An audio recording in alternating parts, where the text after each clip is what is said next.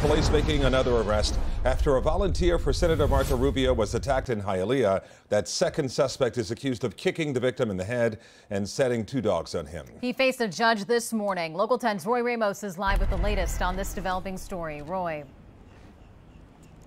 Well, in court, we heard that this was not politically motivated. However, Senator Marco Rubio is saying otherwise. He believes that his worker was attacked based on his party affiliation.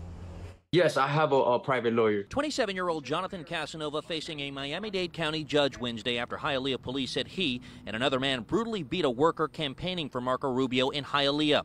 Investigators said it was Sunday. Casanova and Javier Lopez, who was arrested earlier this week, confronted Christopher Monzon as he passed out flyers for Rubio near East 60th Street and 1st Avenue.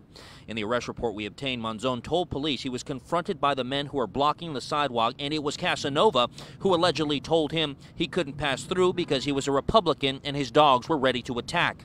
That's when Monzon said he was thrown to the ground and repeatedly punched and kicked. Casanova eventually released two dogs to attack while he lay defenseless on the ground.